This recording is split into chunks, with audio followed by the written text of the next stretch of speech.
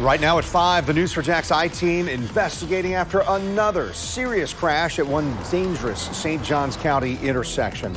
Neighbors in the area are voicing safety concerns after the latest crash there overnight, and it left a 35-year-old man dead. That crash happened just after 2 a.m. on St. Johns Parkway, just off State Road 9B, that's in North St. Johns.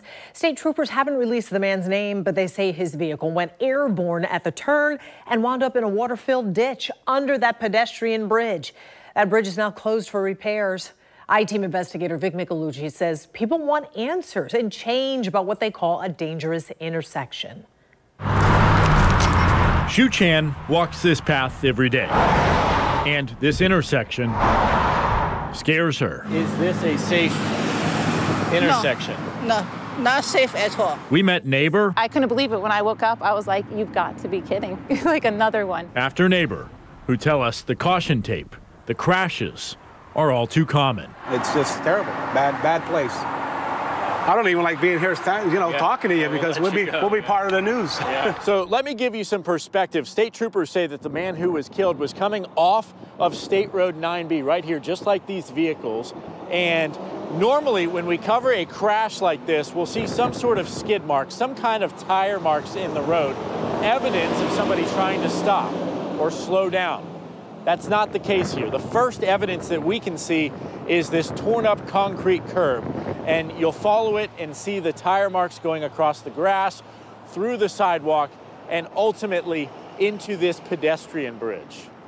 That's where the man sadly died. We checked with St. Johns County. Their traffic engineers are investigating and looking at the pedestrian bridge, making sure it's safe to reopen. County records show an alarming trend. 10 crashes at the intersection since 2018. 5 vehicles have hit the bridge. 3 drivers were labeled impaired. And 9 out of 10 of those crashes were after dark. After the last serious crash, the county did a study with FDOT and made safety improvements, including 5 large reflective signs. This afternoon, a county worker was putting a new one in after the crash took another down. The Department of Transportation in an email told us FDOT reviews all reported crashes on state roadways and interstates.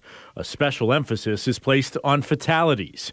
If there are improvements that can be made to enhance the safety of the facilities, FDOT will work to implement the improvements. Neighbors we spoke to want a fix now. Just simple lights with blinking lights at the end of this thing will definitely work, and some warning lights like a fast approaching curb, things like that, because if you're not familiar with this road, that will happen, and you can't see anything at night. State troopers are still investigating if speed or anything else was a factor. Neighbors tell us they want to see more speed checks here as well. I'm Vic Michelucci, Channel 4, the local station. We have requested more crash data and records from the Florida Highway Patrol. We will let you know once we get that.